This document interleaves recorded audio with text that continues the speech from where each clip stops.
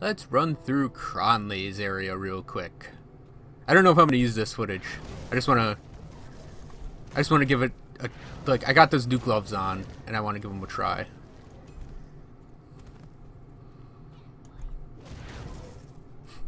It's like the beam is gonna be cast a little slower and it's gonna turn slower and it's gonna do its damage procs a little slower, but hopefully that won't be too much of an issue because the beam will, in theory, be stronger.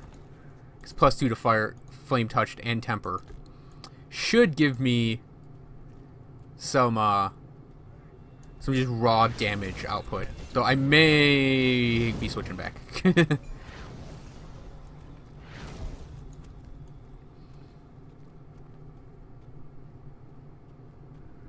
It also means less energy drain, so it would match with the trench coat a bit more.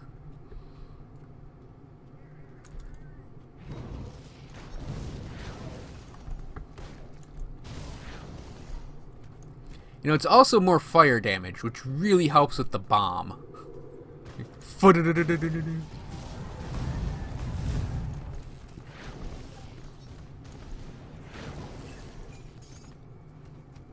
I know it's just Cronley's guys, and they're still nothing like super difficult, even at level 50. But,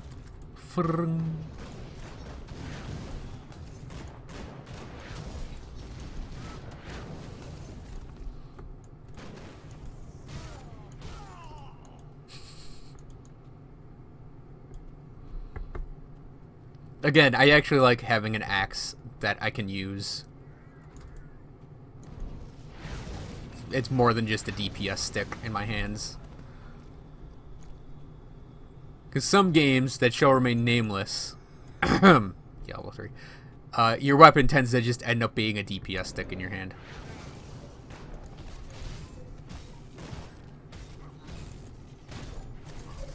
I mean, obviously I'm not going to be a melee guy with this character, but still, it's nice to be able to, like, kill someone. That sounds really wrong. In the context of a game, it's nice to actually be kind of a magey character and have the ability to smack someone with an axe. Or sword, or whatever weapon you're using. I just happen to be using the Immaterial Edge. Oh, I wonder. That's not any damage to him. I never knew he did stun jacks.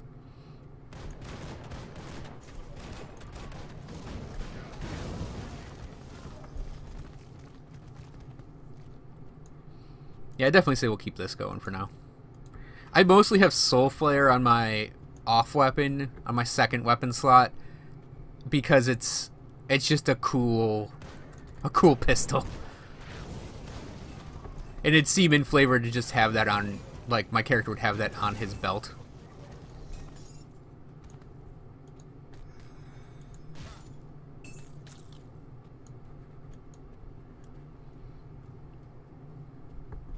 Yep, checking for the loot spots that are sometimes random.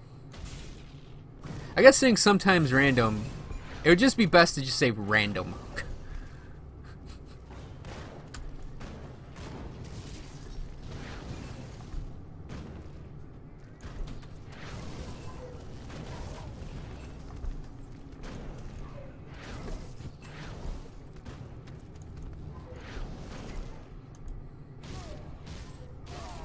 The advantage of having +2 to temper is I don't immediately die when things touch me.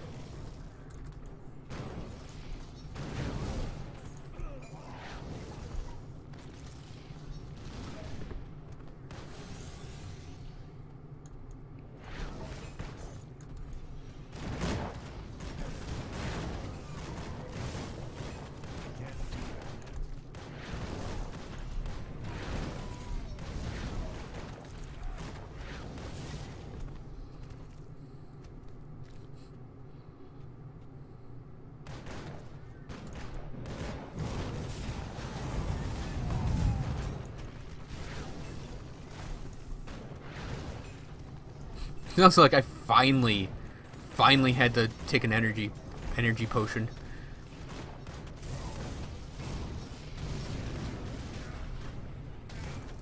My... Did I get, like, stunned in the middle of my beam and just kept the animation going, but the beam wasn't going?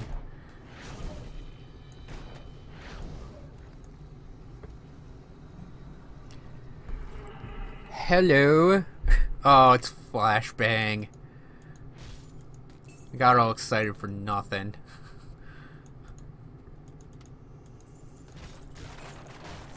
It is sort of a dream, kind of small dream, to actually have those shoulders on. Or the cat. Wait, that's the cask. Where's the... Didn't I pick up a green cask? Or green shoulders? No,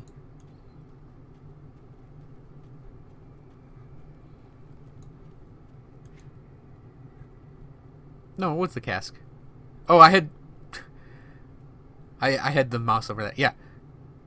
Get away. It is kind of a dream to have the cask and the, 52, jeez.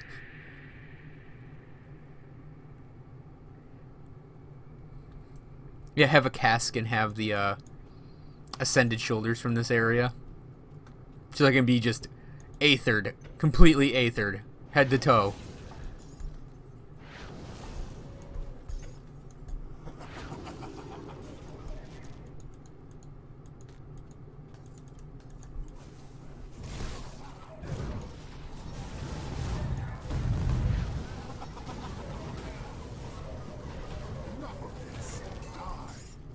Suck, Cronley. He's one of those guys. He's one of those bosses that, like, the first time you fight him when you're lower leveled, he's ridiculously hard because he will just fill this room with ads because you can't kill him. Can't kill him quickly. At high level, when you can kill him quicker, it's like the only thing difficult about him is that stupid shield that doesn't immediately let you kill him.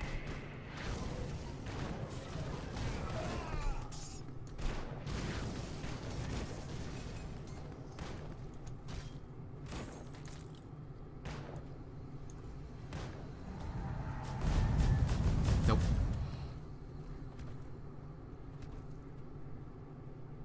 Oh, the food ration's down there.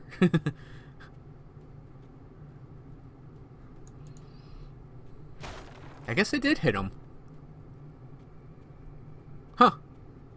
I'll take it.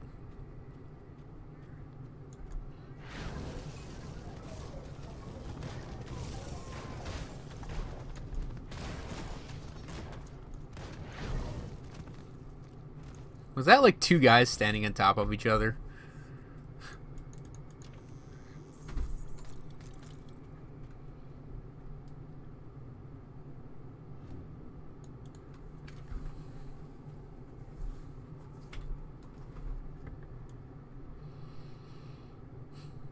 Yeah, this is my route for doing Cronley farming to get the Cronley reputation up.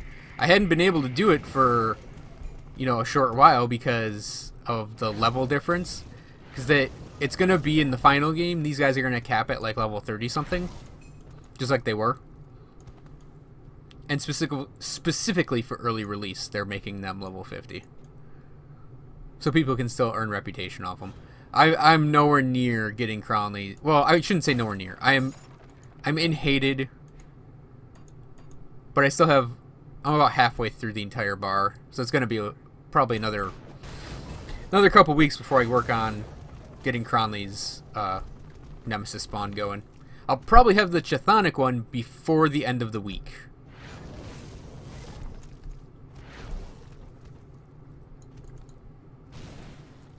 And Cronley's is going to be next week, it looks like.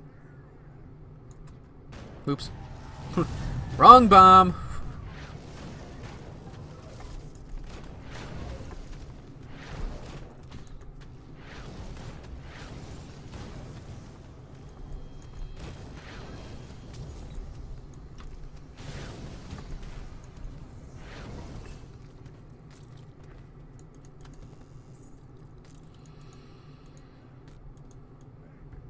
I will say, farming Cronley's guys in this area is actually good for your scrap and dynamite. Because you get things like Moneybags Martin, who's guaranteed to give you scrap and dynamite. And then there's guaranteed dynamite in here.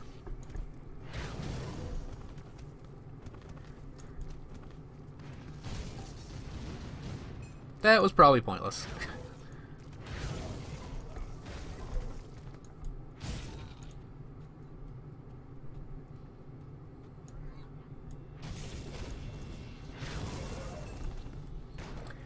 And I will note that the above ground areas of Fort Hills, the Cronley guys are not, in fact, level 50. So it's only worth it to really come through his hideout and then the Hackney mines.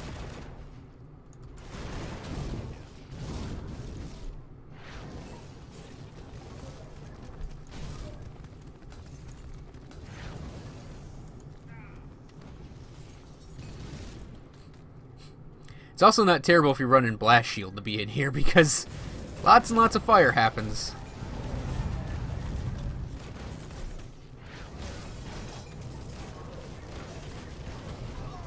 Sometimes almost deaths happen.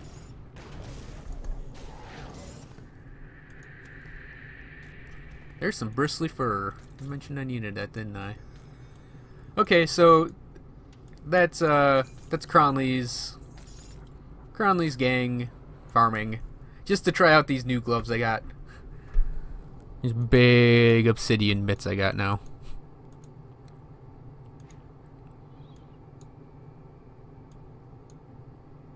Pretty cool.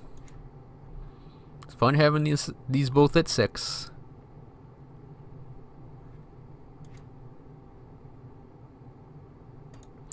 Okay, so thanks for watching, everyone. I hope you enjoyed this video, and I'll see you guys next time.